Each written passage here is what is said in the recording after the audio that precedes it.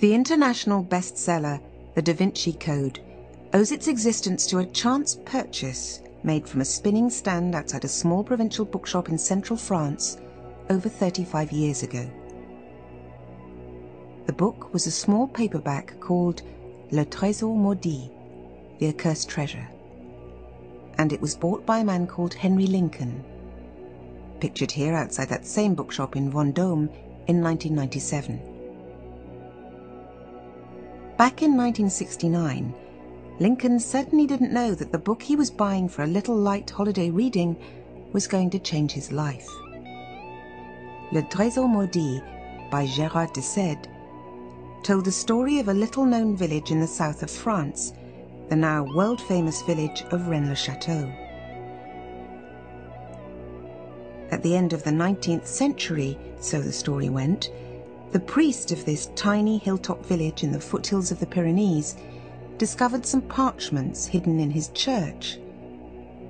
Almost overnight, it seems, his life of extreme poverty changed to one of extraordinary wealth. The discovery of the parchments had apparently led him to a lost treasure, the accursed treasure of the title. His village and the tangible evidence of how he disposed of his wealth are there for all to see. The road up to the village, the decoration of the church, his Villa Britannia and its gardens, Belvedere and Tour Magdala, were all built with his money. Where did it come from? The historical and mythical background to the Rennes-le-Château story has been fertile ground for researchers seeking to discover the source of Béranger Saunier's wealth. Over the last 30 years, that quest has spawned an industry. Countless books, films, and documentaries have attempted to explain the mystery. The first and most influential of these was, of course, The Holy Blood and the Holy Grail, the 1982 bestseller which Henry Lincoln wrote with Michael Baigent and Richard Lee. Drawing on a hypothesis developed in The Holy Blood and the Holy Grail, Dan Brown's novel The DaVinci Code has now introduced a whole new audience to the enigma surrounding Rennes-le-Château. But in the intervening years, Henry Lincoln has discovered another mystery, a mystery that goes far beyond the supposed treasure at Rennes-le-Château. The priest's riches are a distraction from the real secret of the village, that it is but a small part of a much greater wonder. It is, in fact, part of one of the wonders of the ancient world. This programme seeks to explain why this little-known area in the Languedoc region of France could truly be described as a holy place.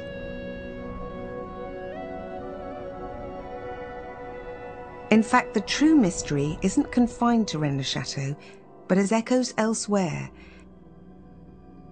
and is expressed in perfect form on a tiny island in the Baltic Sea. These discoveries at Rennes-le-Château and on the Danish island of Bornholm are extraordinarily challenging, and they pose new questions about our ancient ancestors, their motivations, their skills, and their knowledge.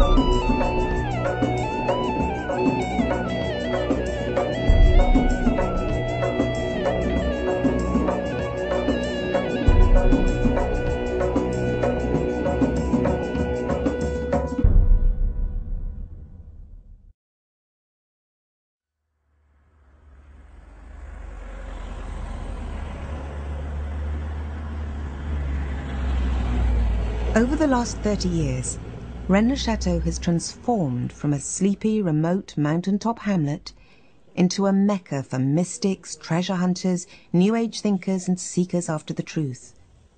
What draws people here from all over the world? And what do they expect to find here?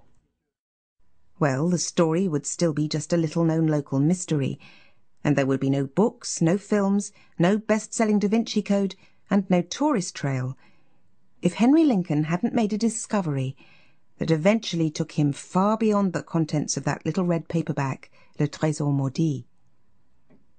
In the summer of 1969, Lincoln, it seems, was the first to break a secret code.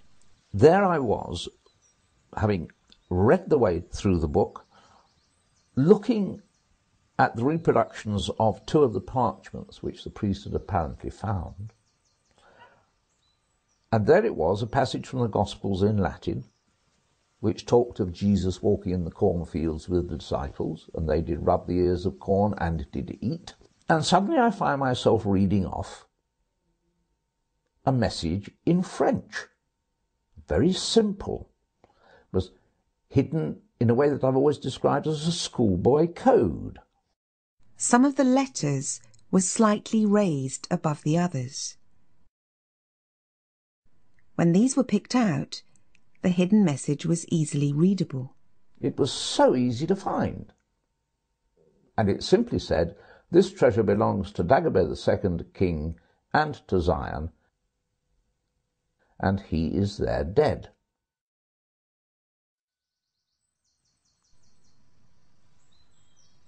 Nowhere in the rest of the book was there any reference to this decipherment. Was Lincoln the only person to have discovered this childishly simple code? Why hadn't the author mentioned it? For Lincoln, it was an incomplete solution.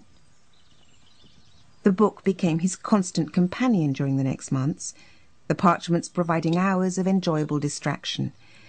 But despite tantalizing glimmers of other layers below the surface, he found nothing as clear as that first ringing message. However, the historical background to the story was fascinating. Rennes-le-Château is in the Languedoc, a region of France which is both overwhelmingly beautiful and blessed with many traces of its rich and turbulent past. It was here that the Cathar heresy took root, flourished, and was viciously suppressed by the Roman Church. In these mountains, the Knights Templar, proud warrior monks, established castles and commanderies. Arab invaders, Visigothic hordes, crusading armies, all passed this way. Behind the story of this 19th century priest and his discoveries lay centuries of fanaticism, faith and suffering, a complex and bloody history which was almost unknown outside France. To Lincoln, a television scriptwriter, the subject seemed made for a TV documentary. At that time there was a series being done by the BBC called Chronicle, which dealt with subjects of historical and archaeological interest. And I thought it would be a good subject for them. So I took it to the producer and he agreed. 2 years later, in 1972, the BBC aired Lincoln's first television documentary. And that programme, The Lost Treasure of Jerusalem, which told the story of the priest Béranger Saunière and his little village of Rennes-le-Château, was the first that anybody outside France had ever heard of this extraordinary story. But it wasn't the last. The public reaction was so strong that in the decade that followed, Lincoln made 2 more films for the BBC, The Priest, the Painter and the Devil in 1975, and The Shadow of the Templars in 1979.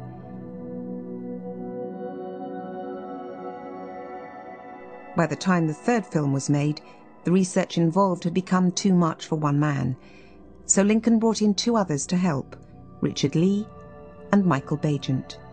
And the three of us began to research in more depth and cover much more ground what the story was all about. And that led eventually to the hypothesis, which we presented in a book published in 1982, and which was called The Holy Blood and the Holy Grail.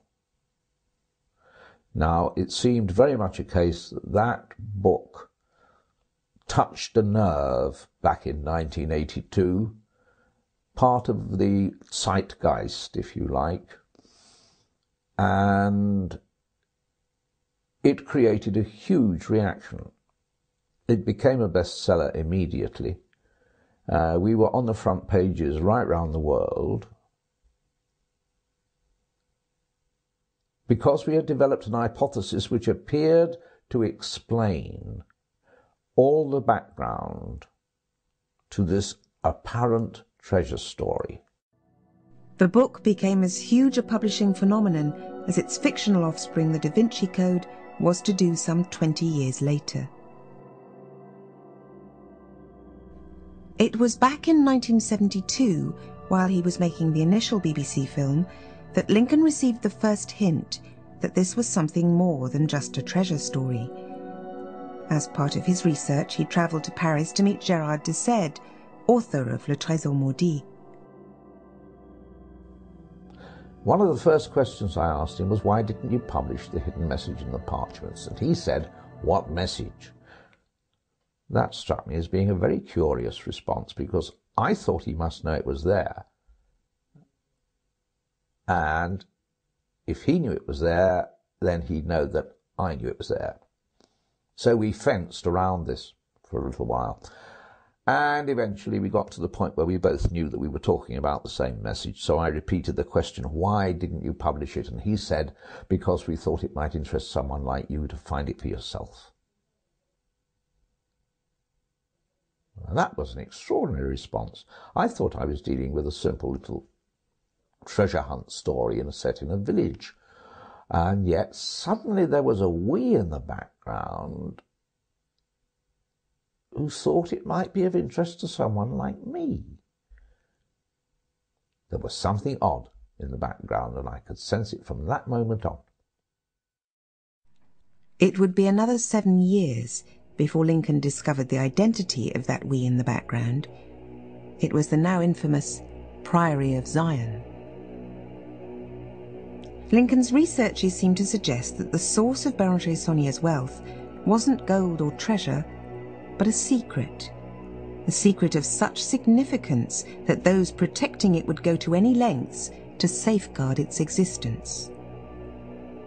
All the clues, all the arcane twists and turns, the hidden codes, effaced tombstones, secret documents, paintings and statuary, the elements that sparked the imaginations of the BBC Chronicle audience through 3 films, suggested that there were people in the background who knew a great secret and were taking enormous pains to protect it. Yet at the same time, they seemed to be deliberately placing obscure hints to draw attention to its existence. Is the Priory of Zion a genuine secret society, an organisation hidden in the background and manipulating affairs? Well, there's no way of knowing. One of the key things about a secret society is that it's secret, and so we don't know what they know. All that we know is that an organisation surfaces in the 1950s, calling itself the Priory of Zion and lodging its statutes with the authorities in Annemasse. So before that registration in the 1950s, we have no certainty about this organisation at all. We only have what the members of this organisation have chosen to tell us. And what they chose to tell, or rather infer, was that the Priory of Zion was protecting the bloodline of the Merovingian kings. Not only that, but its Grand Master, Pierre Plantard, was himself a descendant of that same bloodline. In France, this is akin to an Englishman claiming to be descended from King Arthur, except that, of course, the Merovingian kings were an historical reality, not a myth. The claims of a crank, most likely.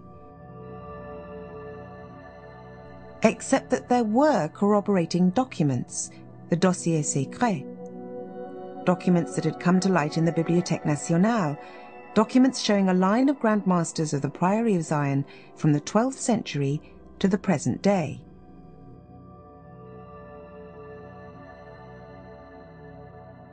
Faked, surely. Except that when researched by Lincoln, Baigent and Lee, it was found that each of the seemingly unrelated names on that list was subtly connected in ways which would require a very deep knowledge of European history for anyone to manufacture. Nothing was ever straightforward, nothing could ever be proven, and yet a trail of tantalizing clues and convoluted pathways pointed to something being protected, something being preserved down through the ages. The need to verify the scenario hinted at by Plantard, the Bibliothèque Nationale documents, the parchments, and indeed the activities of the priest Béranger Saunière, led Lincoln, Baigent and Lee to an extended study of European history. This fresh approach unearthed new discoveries and unexpected connections. Chief amongst these was the suggestion that the Priory of Zion may have been responsible for the creation of that enigmatic order of warrior monks, the Knights Templar. And with any investigation of the Knights Templar, it's hard to avoid dealing with the popular notion of their association with the myth of the Holy Grail. And in the early Grail stories, the Templars were referred to as the guardians of the Grail and the Grail family. It was the protection of a family which led to the idea of a bloodline, which gave us the dramatic hypothesis of a blood descent from Jesus, and that Jesus, unlike the image we get from him in the Gospels, was in fact married, and that he was married to Mary Magdalene, and she was the Grail. The Grail is, in most of our thinking, a cup or a chalice which supposedly either was used by Jesus at the Last Supper or at the crucifixion, which caught the drops of his blood. But our hypothesis shifted it into another dimension. When we first encounter the Grail in the Grail stories, it's not a holy grail, it's presented as a thing, one word, Sangral, S-A-N-G-R-A-A-L, Sangral. And because there was a word like Graal, which meant cup or chalice, that one word was split into two, Sangral, holy chalice. And that's where that idea comes from. But if you break it one letter later, you have sang royal, which is royal blood. And so we have a bloodline, a blood descent. And with the thought of a marriage between Jesus and Mary Magdalene, the Grail is now the womb of the Magdalene. She bears the blood of Jesus and creates the bloodline of their descent. And so the secret messages that the priest apparently had found began to make sense in a different context. This treasure belongs to Dagobert II, king, and to Zion, and he is there dead. Are we talking about a blood descent? Dagobert II, the last effective king of the Merovingian dynasty of France, and were they the blood descendants of Jesus? In 1982, that suggestion caused an outcry. The Holy Blood and the Holy Grail, to quote the sleeve notes of a recent edition, sparked off a worldwide storm of controversy, reverberations of which are still resounding throughout the Western world.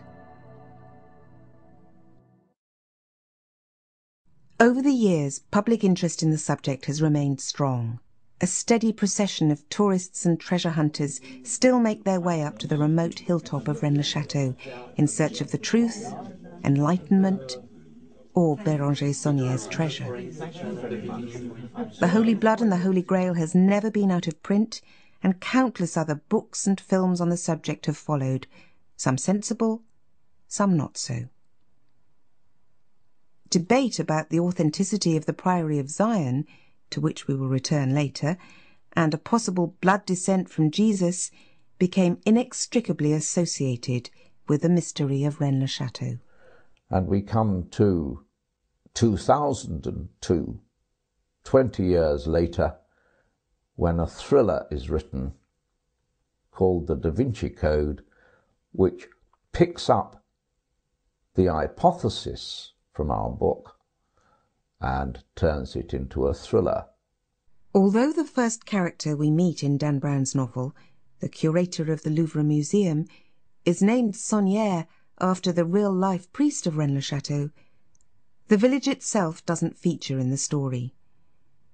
Instead, we're treated to a breathless chase from France to Scotland, visiting 4 major historical locations on the way: the Louvre in Paris, the Temple Church and Westminster Abbey in London, and Rosslyn Chapel near Edinburgh. All these sites have experienced the benefits and the problems of vastly increased visitor numbers since the publication of the DaVinci Code. But despite its absence from the novel, Rennes-le-Château has also had its steady stream of tourists turned to a flood, as readers realise that the source of the Da Vinci Code theme lies here, in the foothills of the Pyrenees.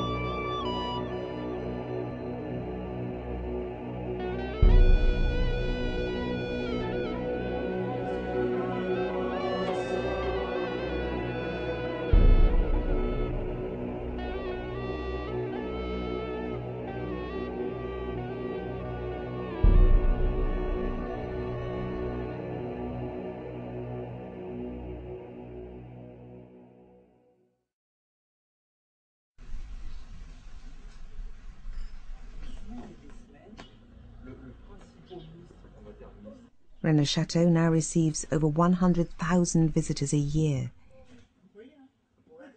The isolated village community that Henry Lincoln first visited over 30 years ago has changed. In 2004, 5 years after his last visit to Rennes-le-Château, Lincoln saw for himself the effect that the Da Vinci Code phenomenon was having on the village that he made famous. When I first discovered the story of Rennes-le-Château back in the late 60s, almost nobody had heard of the village, and outside France nobody at all had heard of it.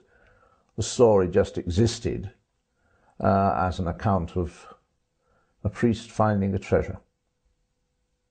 So when I first stumbled onto it, the village was a little lost, remote peasant hamlet on the top of a mountain, peaceful.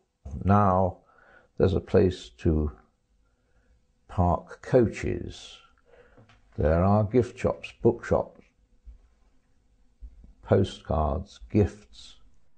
Rennes-le-Château is now a managed site. The church is only open at certain times.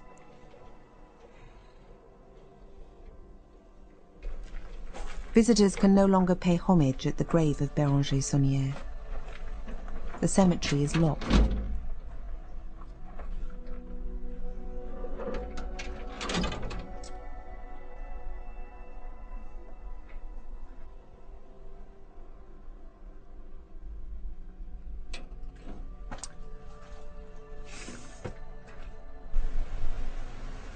Saunière's body has been exhumed and transferred to a new memorial in the presbytery garden. You have to pay to get in here.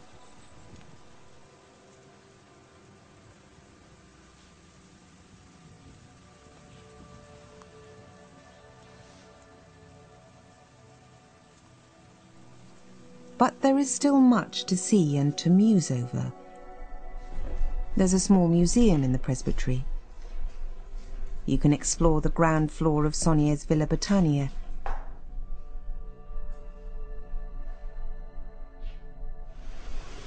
Walk along the Belvedere and climb his library tower, the Tour Magdala.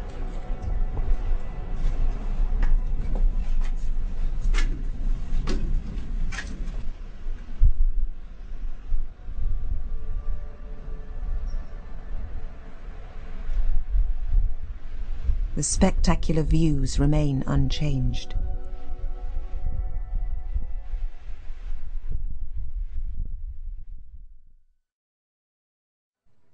People come here for many reasons.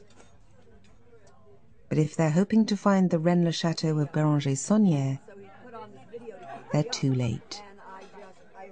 And I have to say that I'm not very happy about what's happened, but then my opinion doesn't really matter. But I find it sad to see that it's attracted not just the treasure-hunting lunatics, but also people who impose all sorts of other ideas and angles of approach onto what is essentially a story which is much more important than they seem to realize. Because there is another story to Rennes-le-Château, a story that few of the thousands of visitors are aware of. Obscured behind the tales of lost treasure, holy bloodlines, and elusive secret societies, beyond the thrills of the DaVinci Code and the hypothesizing of the Holy Blood and the Holy Grail, there lies an amazing fact. It's a fact whose existence was revealed through the work of a 16th century artist. But that artist wasn't Leonardo da Vinci. The countryside surrounding Béranger-Saunière's village holds a secret, an astonishing work of man and nature, hidden to all but those who know how and where to look. Spread across the stunning landscape of the Aude Valley is what can only be described as one of the wonders of the world. A vast and invisible temple of interlocking alignments and regular geometric forms, defined by the precise positioning of churches, castles, and ancient landmarks. Through all the myriad lines of investigation in this story, the priest's treasure, the Knights Templar, the Cathars, the Merovingian kings, the Priory of Zion, the Holy Bloodline, one thing is certain, demonstrable, and provable. It is that Rennes-le-Château is part of an extraordinary, invisible phenomenon.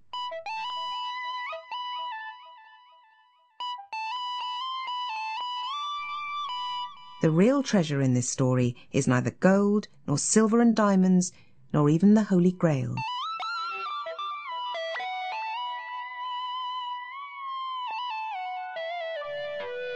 At its simplest, it is a 5-pointed star. A pentacle. And at one point,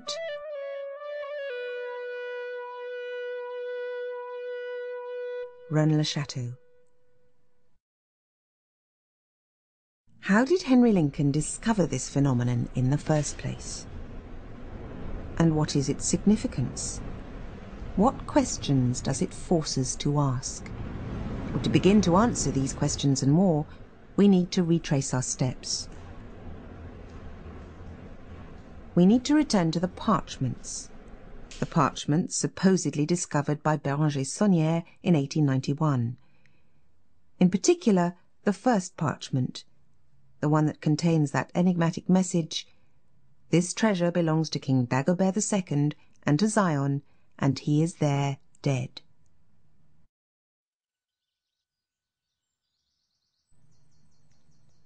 In preparation for the first BBC film in 1971, Lincoln spent much time contemplating the parchments. No matter where they came from, unquestionably they contain messages. But having dealt with those, I continued to look at them, and there were lots of unanswered questions, even though we'd got the secret messages out of it. What we'd got were things like, why are there 3 crosses dotted amongst the text? The obvious question was, what happens if lines are drawn to connect the crosses? Well, that question is immediately rewarded as a line from this cross to this traces out a word from the intersected text. That word is Zion. So the right questions are being asked. What next? Drawing a line to the other cross doesn't produce a significant result, yet the clear message from the first line is that the crosses are significant. What about the small triangular design in the upper left-hand corner? The upper face of this little triangle lines up with the cross on line 4, the lower face with the bottom of the first line. The connection of these 2 crosses produces this line. Inspired by a design which was said to have been inscribed on a stone found 2 miles from Rennes-le-Château, Lincoln played with the idea of a similar design being present in the parchment. There is no cross or mark to indicate the necessary line, but Lincoln was convinced that the creator of this parchment was playing a subtle game. He noticed that this A is oddly detached, the only isolated letter in the text, and that the exact midpoint of this line falls in that gap. The choice of this point is confirmed when a circle centred here not only naturally passes through these points on the triangle, but also passes through the cross in line 7. Choosing that point to create this line was further confirmed as correct when it's seen that the point created here is exactly equidistant from the first 2 crosses. A circle is indicated.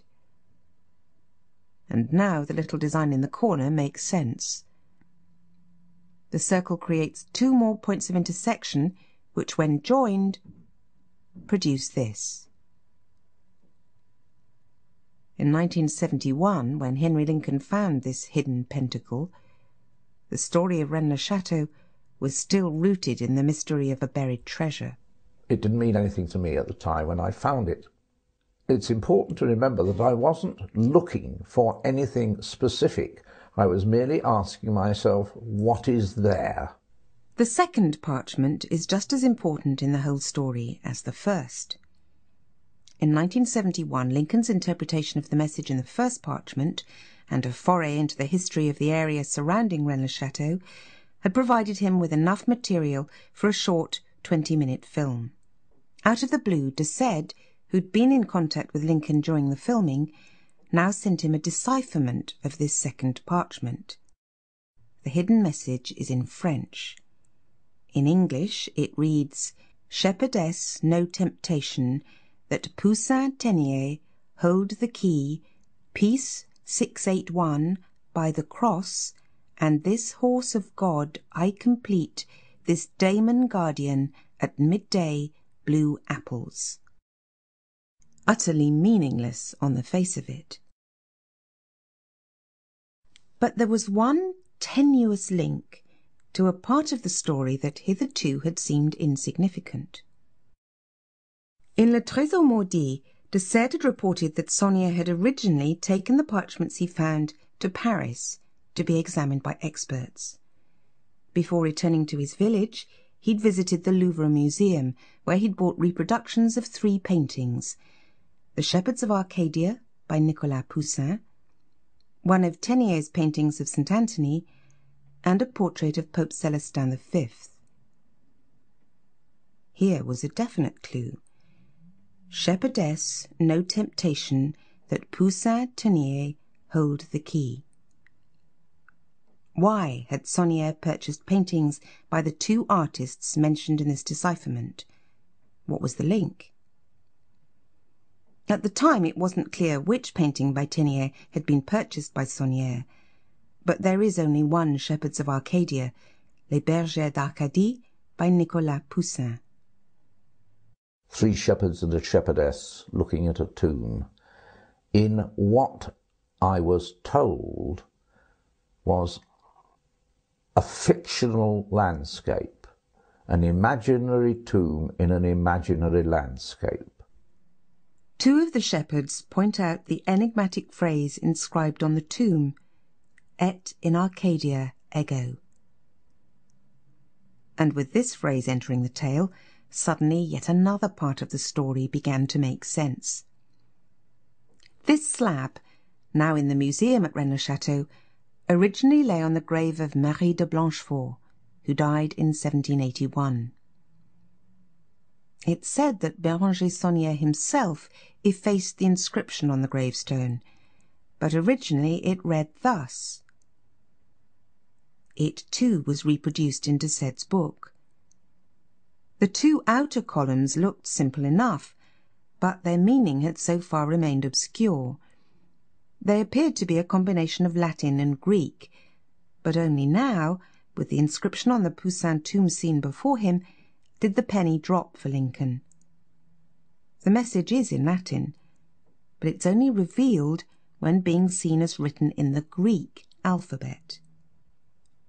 When Lincoln transliterated the Greek symbols into the Roman alphabet, the 2 columns simply read, Et in Arcadia ego. Curious enough, but also reproduced in Le Trésor Maudit was a reproduction of the inscription on the headstone of Marie de Blanchefort's grave. And it's the oddities on this carving that provide the key to the incredibly complex decipherment of the second parchment and that give us the Poussin message. Already the simple story of a priest, some parchment and a mythical treasure seemed to be taking on a new dimension and depth. But then something else happened. Something that would elevate the story of Rennes-le-Château beyond the little 20-minute TV insert first intended. Some photographs arrived in the post, again sent by de Sède.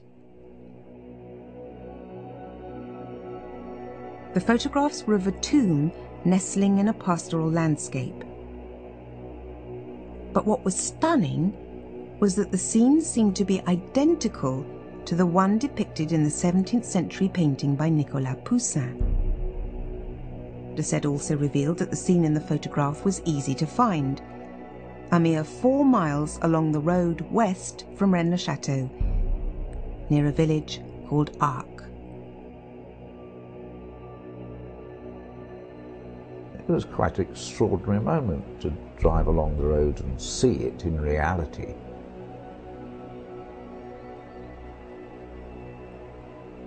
There are arguments, of course, about how old the structure is.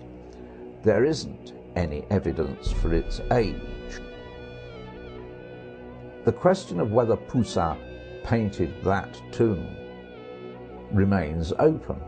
There is no question, though, that he painted the landscape. somebody could later have built the tomb to complete the picture. Or maybe it's been there for centuries. We just don't know. Having found the imaginary tomb in the imaginary landscape, which proved to be a real tomb in a real landscape, it's very sad to realize that that tomb now no longer exists.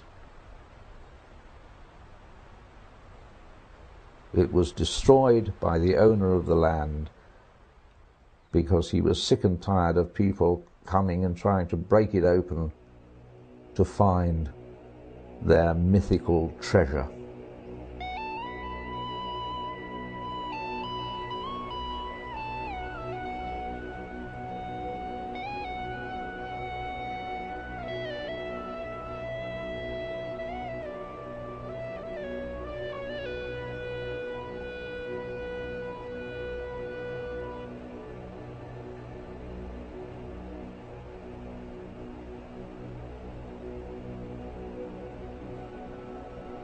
But nothing can alter the landscape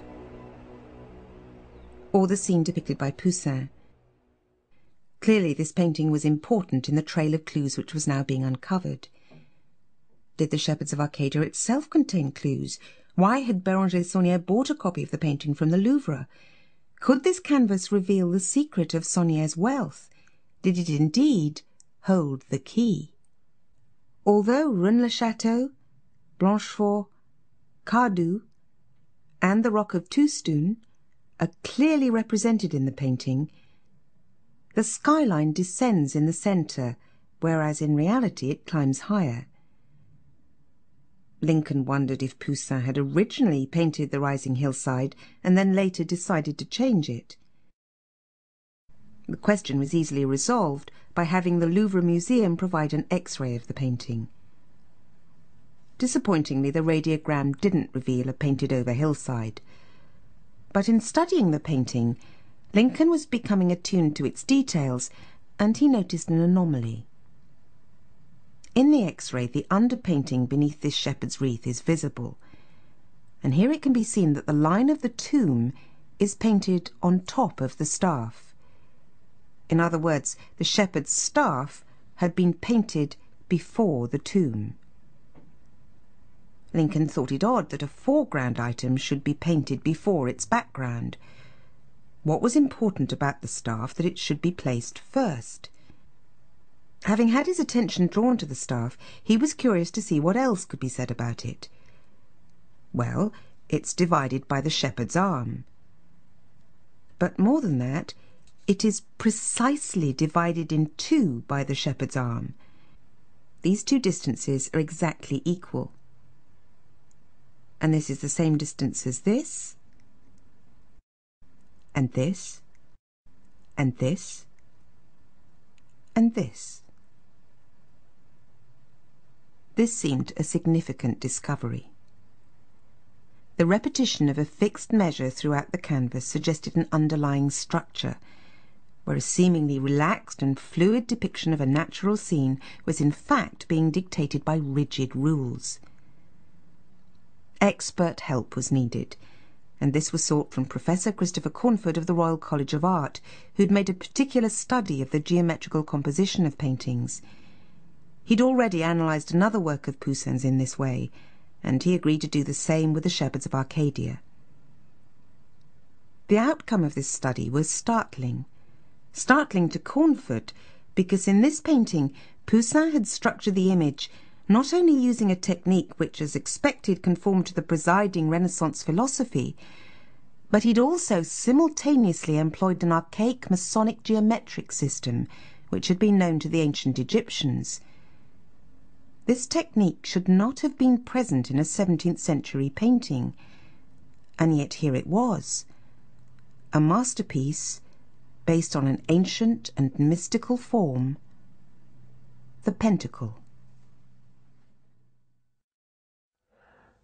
Now, to say that Professor Cornford was surprised is a little bit of an understatement of what my reaction to it was, because suddenly again this five-pointed star image had raised itself. I found it in the parchment, and now here it was in the painting, and it didn't seem to have any significance whatsoever. It was a long time later, when researching other aspects of the story and asking other simple questions, why was the church dedicated to Mary Magdalene, that we discovered that Mary Magdalene was regarded as the medium of a secret revelation. And she had been given as her symbol in the heavens the planet Venus.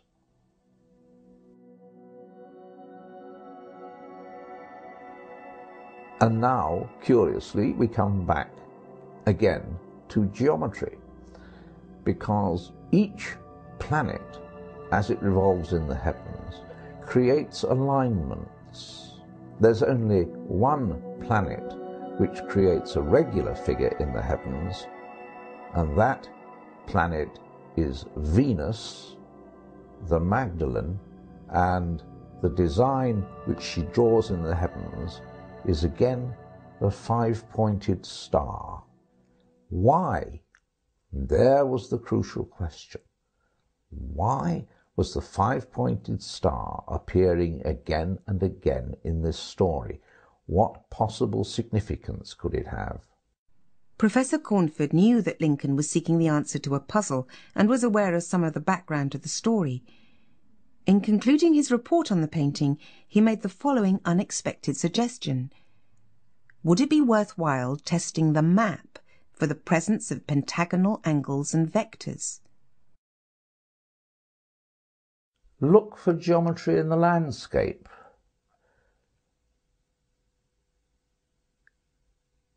It wasn't very easy to know what exactly one should be looking for. Looking for a pentagon in the landscape didn't seem to be a very simple thing to do, but it occurred to me that a pentacle was made up of five overlapping triangles, and I wondered if a triangle, which after all has only 3 points, might be easier to find than 5 points. And what 3 points could there be associated with the story? And that's when I realized there were in fact 3 castles associated with the story. There was the castle at Rennes-le-Château, there was the Templar castle at Baigent, and there was also the castle built by Bertrand de Blanchefort, who was 4th Grand Master of the Knights Templar. So I looked at the 3 castles on the map, and each one was on a natural mountain peak. There they were, clearly marked on the map.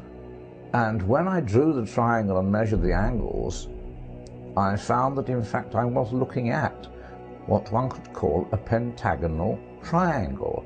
It was exactly that triangle with angles of 36 degrees and 72 degrees that made up a pentagon.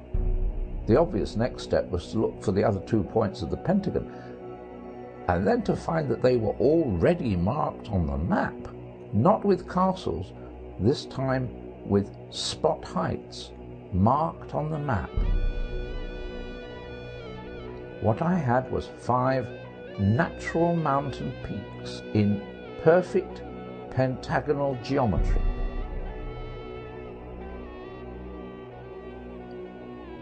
Now that was extraordinary.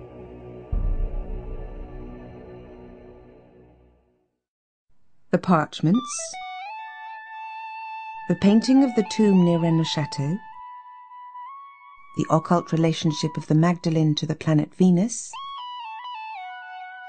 and now a perfect pentacle described by the landscape itself. The next thought, the significance of that geometric shape. After all, it doesn't matter if we, with our 21st century skepticism, adopt the attitude, well, so what, it's just coincidence, what does it matter? If this was noticed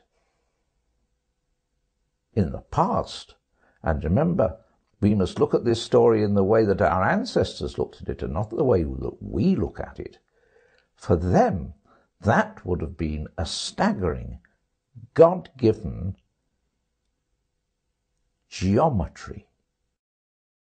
In the third of the BBC films made 4 years later, Lincoln was able to explore that idea. The Shadow of the Templars, the last of Lincoln's BBC films, was broadcast in 1979. And David Wood, one of the viewers of that programme, who was a skilled and trained cartographer, was intrigued by the idea, and he, knowing about cartography, looked at it and in his own way then found additional geometry. As already mentioned, one of the main source documents that supposedly helped to establish the credentials of the Priory of Zion was the Dossier Secret, an assortment of papers deposited in the Bibliothèque Nationale during the late 1950s. Many other obscure pamphlets and papers relating to the Rennes-le-Château story were deposited around the same time, and among these was a small booklet called Le Serpent Rouge. Following a line of clues he detected in the text of this work, David Wood examined the sunrise line as seen from Rennes-le-Château on the 22nd of July, feast day of Mary Magdalene.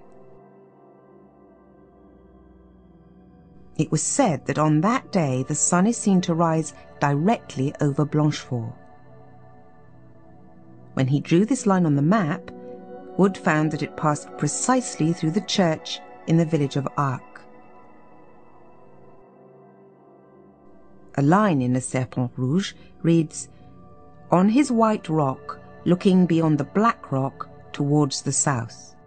Blanchefort means white fort, and on the same mountain, towards the south, is Rocannègre, black rock. Extending a line from Blanchefort to Rocannègre, Wood found it struck the church at Rennes-les-Bains precisely. What's more, this line sits at an exact 90 degrees to the sunrise line. Another line in the Serpent Rouge reads, "Find the line of the meridian in going from east to west." The Paris meridian, which was only replaced by the Greenwich meridian in 1884, passes Wood's sunrise line between Blanchefort and Arques. The angle between these two lines is 72 degrees, the base angle of a pentagram. Again following clues in the booklet, Wood measured the distance between Arques and Rennes-le-Château and divided it into 6. The second division from Arques along the sunrise line fell exactly on the Paris meridian, and he saw that the distance from Rocannègre to Rennes-les-Bains was identical to one of these divisions. The Poussin tomb is here. Knowing the importance in the story of the tomb, Wood looked for a possible connection with the structure that was emerging. He drew a line from the tomb through the intersection of the meridian and the sunrise line and discovered that it too hit Rennes-les-Bains church. Wood's next move may have been a lucky guess, but seeing that the church at Rennes-les-Bains was significant to the design, he sought a reiteration of the distance to Rocannègre along this latest line and marked it off. His trained eye then spotted something extraordinary. To confirm what he seemed to be seeing, he traced a circle round this point using the distance to Rennes-le-Château as the radius measure.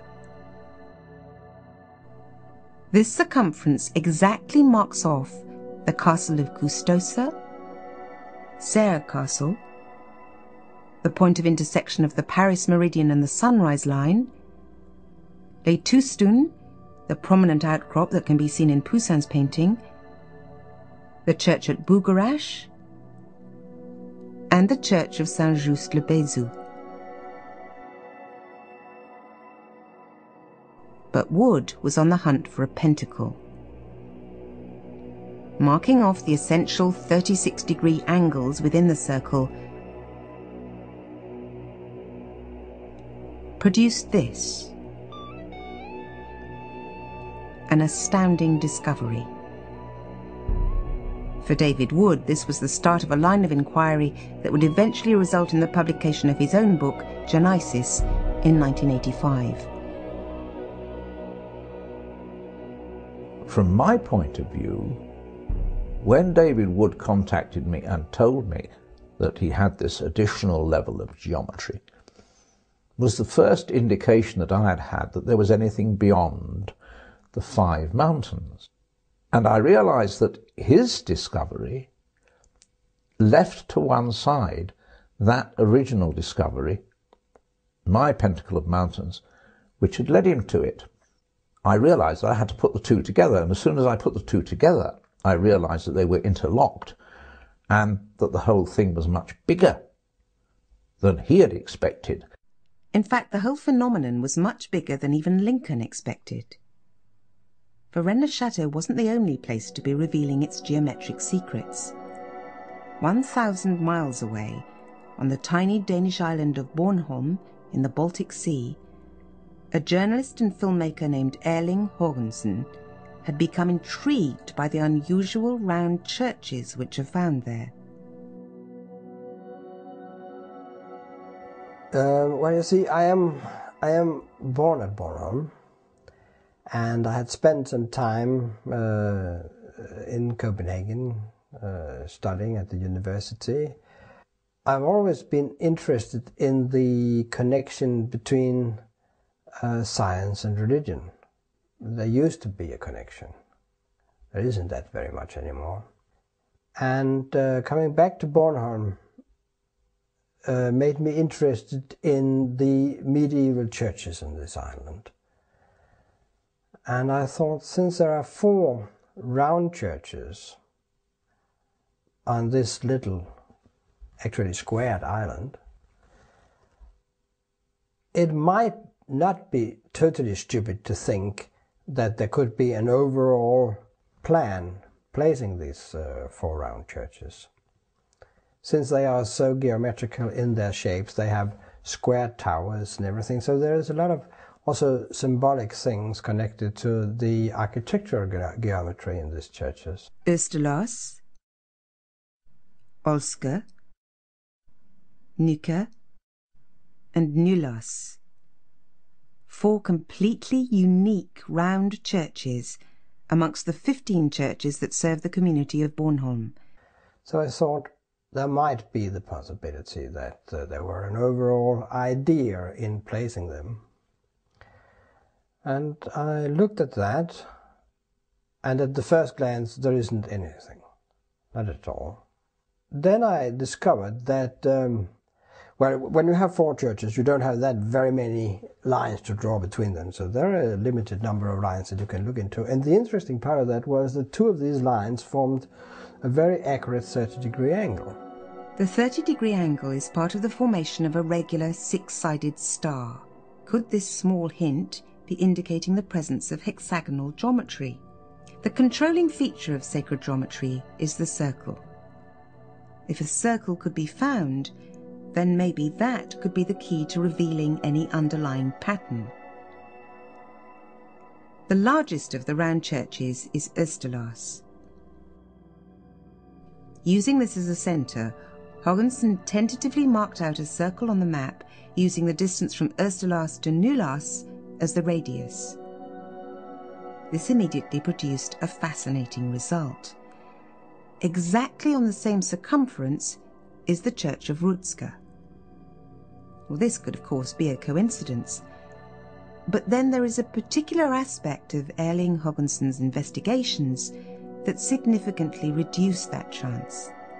It just so happens that the official Danish Institute for Map Production have used the spires of the 15 churches on Bornholm as trig points.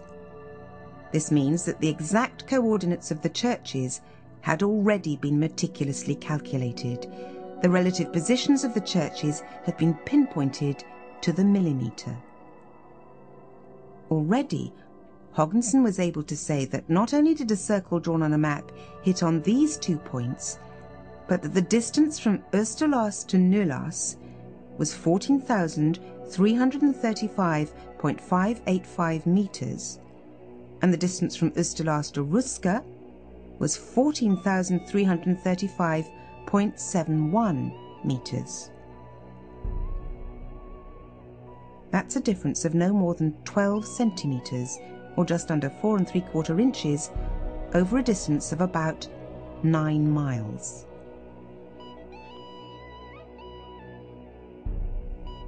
And then when I have established how that geometrical relation was, then I discovered that there was also another one connected to that geometry. And then there was another one, and then there was another one. And it's like grabbing a carpet and you draw in one corner and everything sort of fell.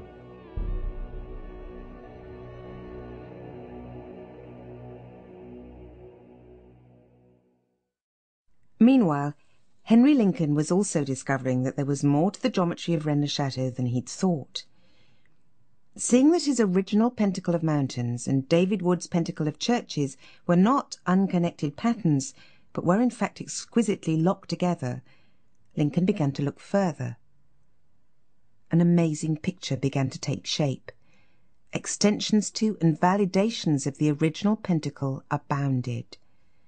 Castles, churches, and other landmarks lined up in abundance to confirm the existence of a deliberately structured landscape hidden in the Aude Valley. Could it be coincidence? Yes, that is absolutely true. The sort of people who approach it in this way seem to think that I don't realise that. Of course, you can develop geometric designs if you just join points. There is a distinct difference with the geometry which we have at Rennes-le-Château. The distance from one point of the Pentacle of Mountains to the opposite intersection is 2 miles, 1,618 yards. The distance from Rennes-le-Château Church to Rennes-le-Ban Church is 2 miles, 1,618 yards. From Rennes-le-Château Church to the Church of Compagnie-sur-Aude is the same, as is the distance from the churches of Antignac and Roquetaillade, Creux and Bourriège. It is the radius of David Wood's circle of churches. In fact, it's the distance between all these significant points in the area. But earlier, David Wood had found another measure which governed his pentacle of churches. The measure that the sunrise line divided 6 times into, that was half the distance from Arques to the intersection of the Paris Meridian line, that was the same distance from Roccanegra to the church at Rennes-le-Ban, that defined the position of the centre of his circle of churches, was a precise and known measure. David Wood was the first to stumble on it, and I don't know that he saw any significance in it. He certainly doesn't seem to have talked about any significance in the fact that the unit of measure was the English mile. Amazingly, the English statute mile is present everywhere within the geometry of Rennes-le-Château. All these distances between significant points are exact numbers of miles and half divisions of a mile. I don't sit down and set out to look for something. I look to see what is there, and I keep an open mind. An open mind is a precious gift, and it's something that I do try to adhere to.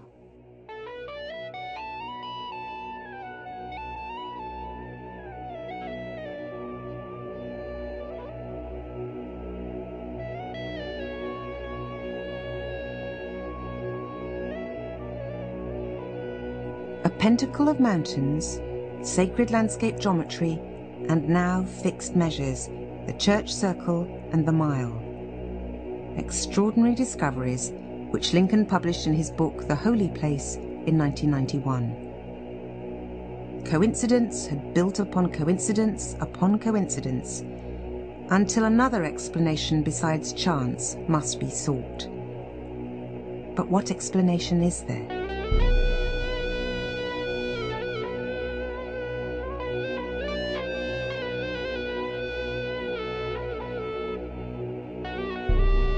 One inescapable suggestion is that some people in the distant past may have had a far deeper knowledge and a far higher level of surveying skill than we in our modern age are prepared to give them credit for.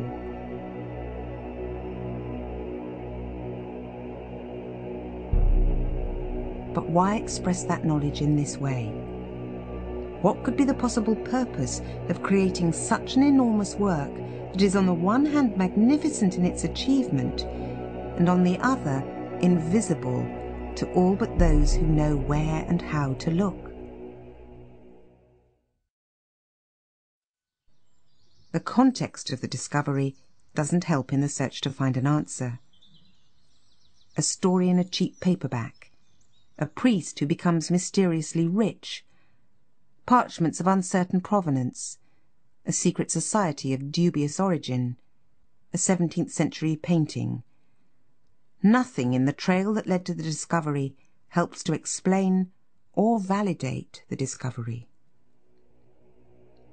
There is, however, one presence always in the background of this story which cannot be ignored.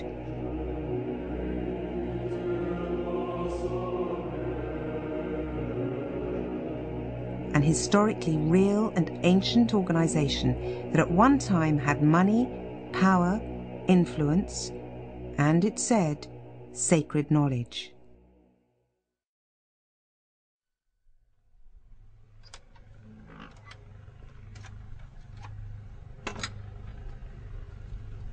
"1,000 miles away on Bornholm, Erling Hoggensen was detecting their presence too. Historically, round churches have always been associated with the Knights Templar. And in the 12th century, at the time they were built, Denmark's links with the order were surprisingly strong. The Danish Archbishop of Lund between 1137 and 1177 was Eskil. He was a good friend of Bernhard of Clairvaux, who was the protector for the Templars. And the grand chapter of the Templars were in Clairvaux at the time where Eskil were down there for 7 years. He was actually down there for many occasions.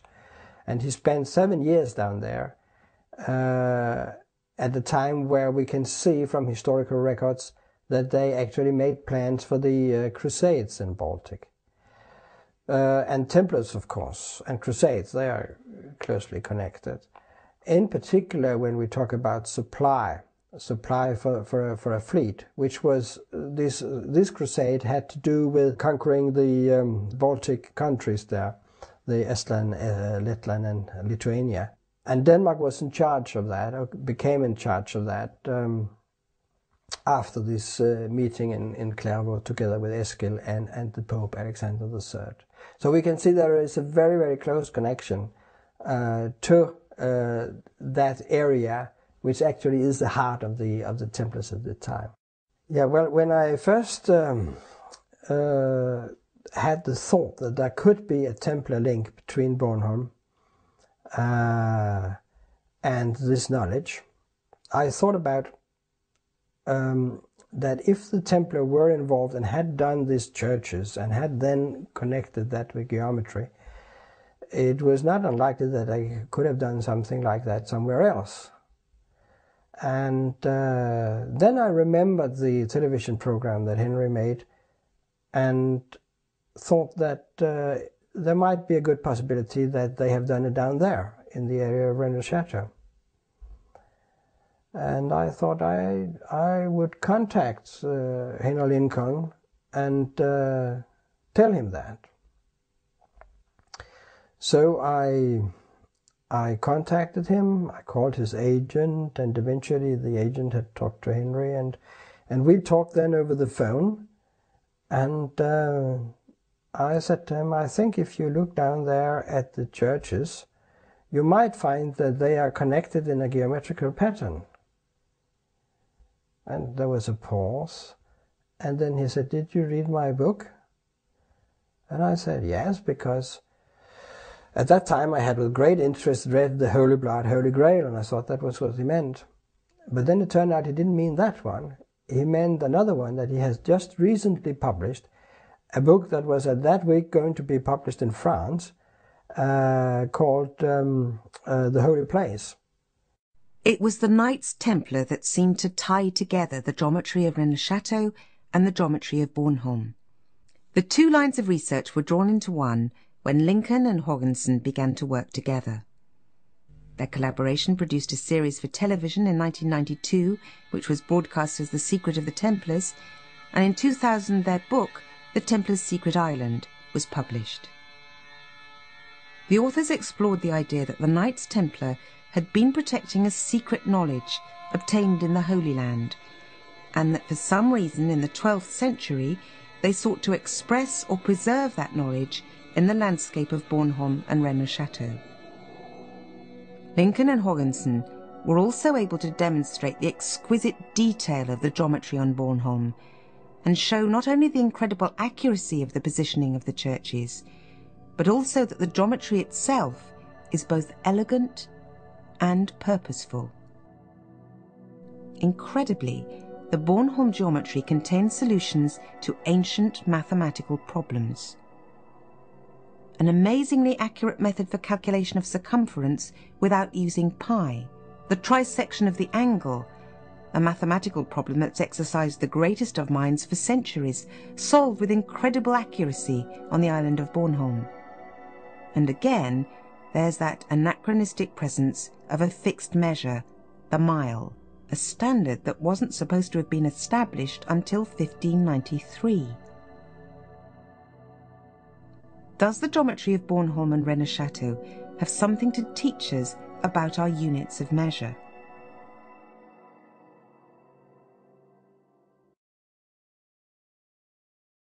We know that in the 18th century, the metre was defined scientifically as being 1/10,000,000th of a quadrant of the Earth's circumference, the distance from the pole to the equator. It follows, therefore, that the polar circumference of the Earth should be 40 million metres.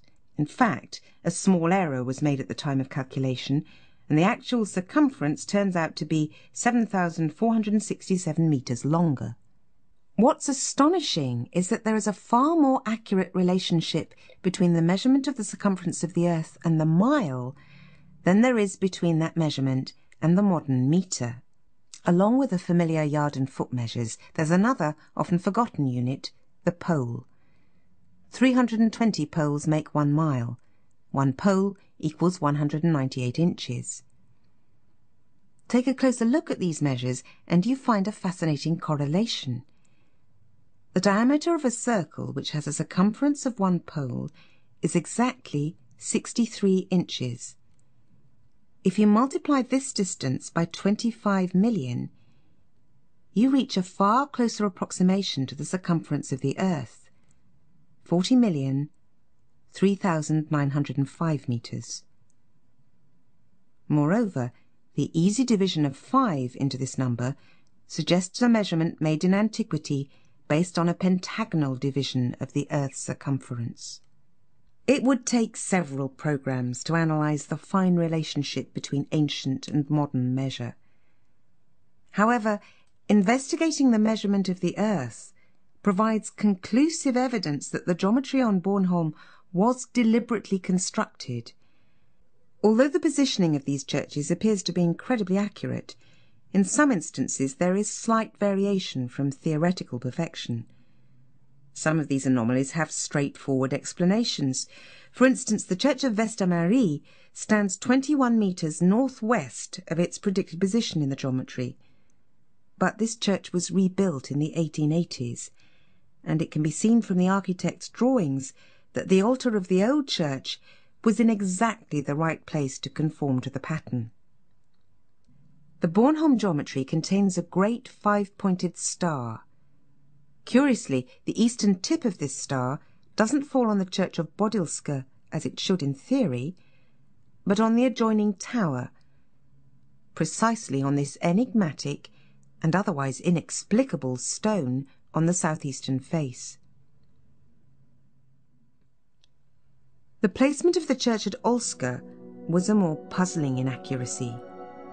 Olsker is not in the right place, Ulster is 223 feet and 11 inches from its theoretical position. The breakthrough here came when Haakonsen began to look at the relationship of the Bornholm placements to the Earth's axis. The geometry not only has its own internal logic, but also the whole structure aligns perfectly with the 4 cardinal points. When the position of Ulster is calculated using the geometry of a curved surface, i.e. the surface of the Earth, as opposed to a flat map surface, it was found that the proper geometric position for Ulster is only 11 feet 9 inches from its actual centre.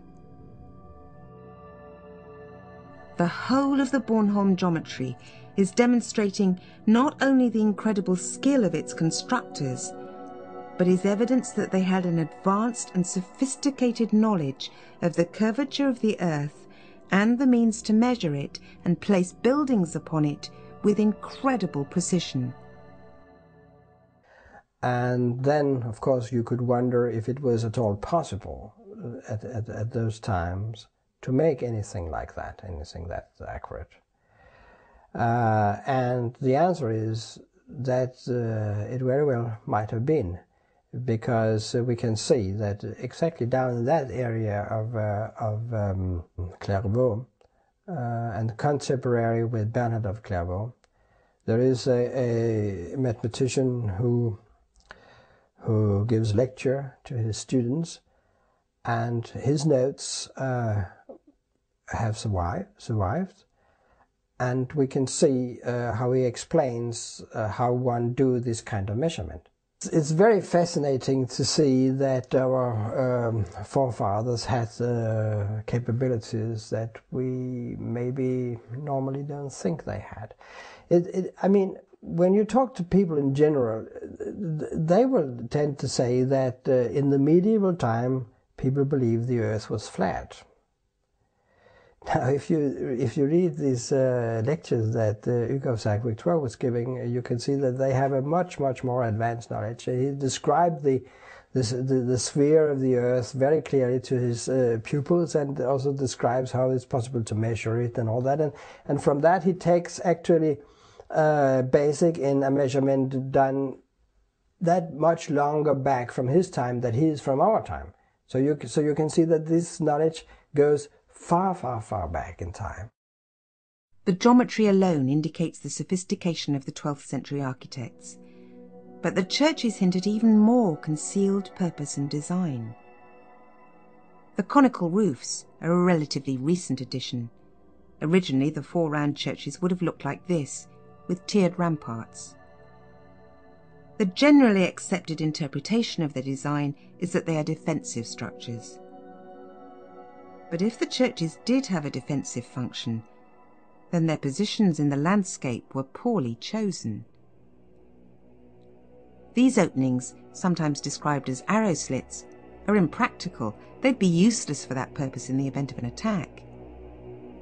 So what could their true purpose be? Well, it can be shown that the slits and holes in the inner and outer rotundas of Oosterlaas, at least, are designed to observe the rising and setting of the sun at the summer and winter solstices. All the round churches have this inner and outer rotunda, and alignment of 2 gaps in the wall at this distance apart provides a very accurate way of defining particular points on the horizon. The evidence suggests that the churches of Bornholm could be a network of calendrical observatories joined together by a precise geometry that is in turn locked into the curvature and division of the surface of the Earth.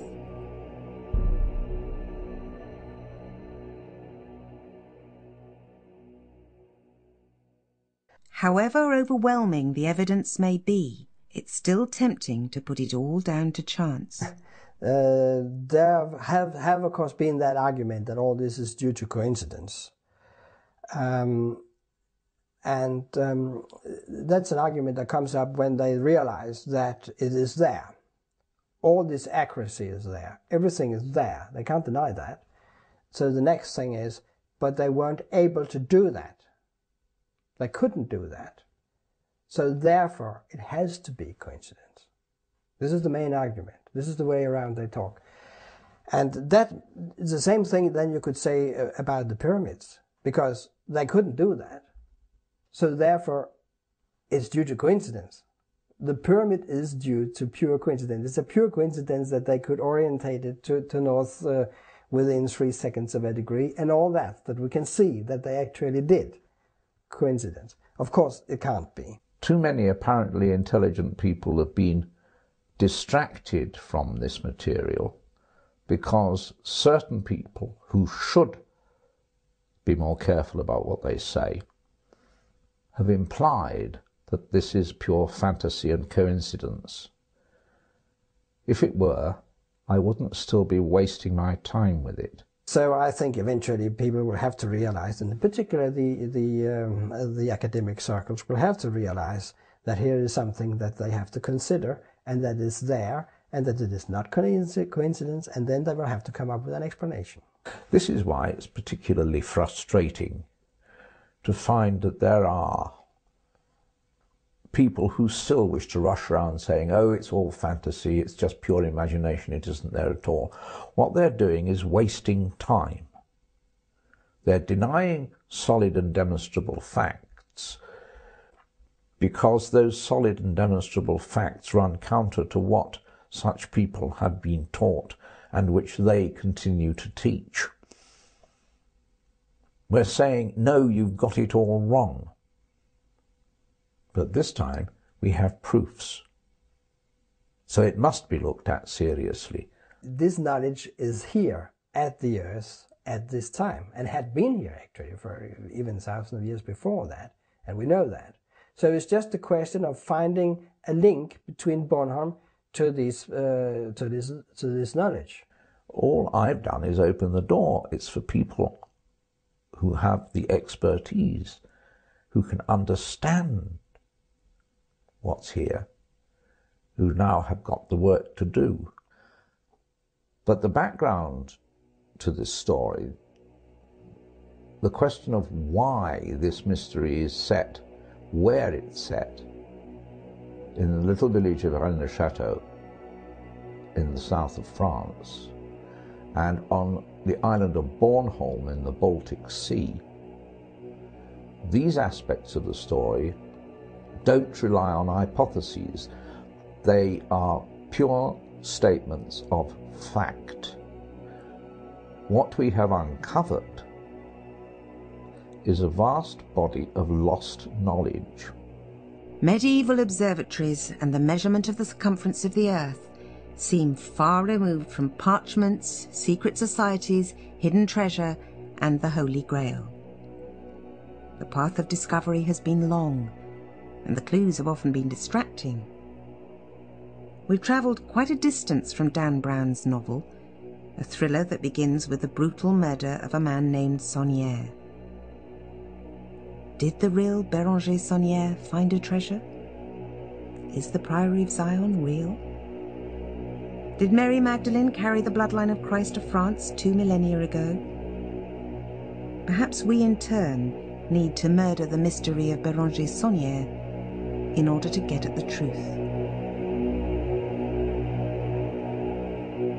We should stop wasting time